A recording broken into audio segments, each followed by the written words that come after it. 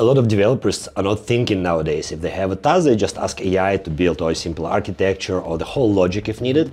Do you think AI is stealing our creativity or is it boosting it? Even a boring topic like software development, it can be made more creative and more fun for you if you have to focus on purpose of what you're doing and also define architecture. Just do high-level stuff and use Gen AI to help you with coding, testing, also deployment. Why not, if you can test it yourself? In some way, it's taking out your creativity, but then at the end of the day, accepting a piece of code from somewhere is your choice as a human, right? So are you just blindly copying and pasting this piece of code without understanding anything which is going under the hood?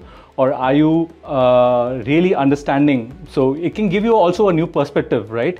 So at the end of the day, you are also learning out of an AI.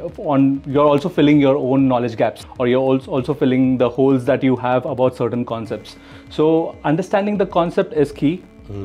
If you understand the concept and you understand how a particular code is run and what are the implications of this particular piece of code. With more creative jobs like art, illustrations, music, there are a lot of mundane and boring tasks which we just don't know about if we're not doing it. But with AI, I hear more and more that people start to finally get back to the abandoned projects, and I think it's good because in the end we just get to see more, we get to experience more of art that would have never seen the light otherwise.